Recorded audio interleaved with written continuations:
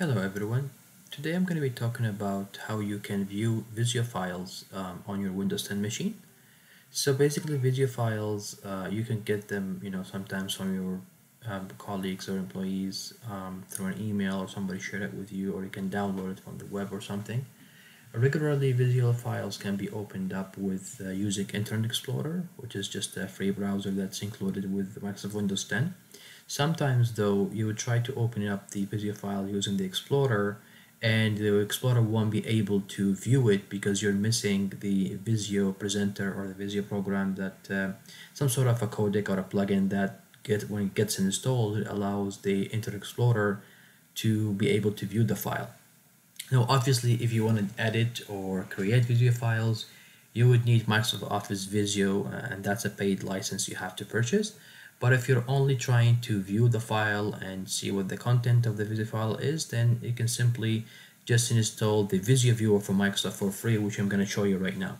So all we need to do is just to go to Google in here and just type download Visio Viewer. I'm going to go to the Microsoft website legal channel. I'm going to click on the first URL in here. Then I'm going to go down and click download. My version of Windows is 64-bit, so I'm going to choose the second option in here for 64.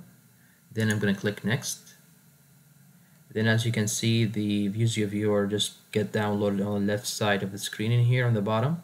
I'm just going to click open afterwards to install it. Obviously you have to be an administrator have administrative privilege in your account to be able to install the program. I'm going to agree on the agreement here for Microsoft. It's a freeware anyway. Click here to accept the agreement. Then I'm going to click continue. Then I'm going to wait for the Visio Viewer to be installed, which will take 1 to 2 minutes. And as you can see, sometimes even less, the installation is complete. It's going to press OK. Now, just please note, sometimes I've seen the Visio Viewer before it finishes the last step of the installation, it might reboot your computer. So just be mindful of that.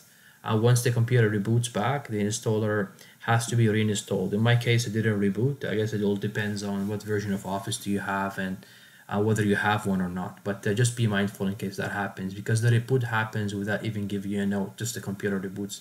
I've seen it only once happening before, but just wanted to give you a heads up.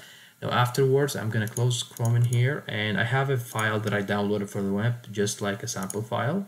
So as you can see, it has like the logo of Internet Explorer in here. So I'm going to just double click it.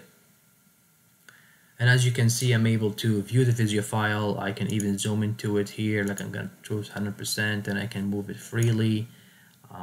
So yeah, basically that's how you open up a Visio file and view the content of it. If you don't have the Visio Viewer, as you can see, sometimes the Explorer won't be able to open it up for you. The Visio file extension is VSTX, just for you to note.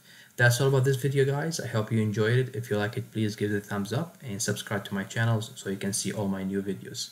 Until then, or until the next video, have yourself a great day. Thank you very much for watching.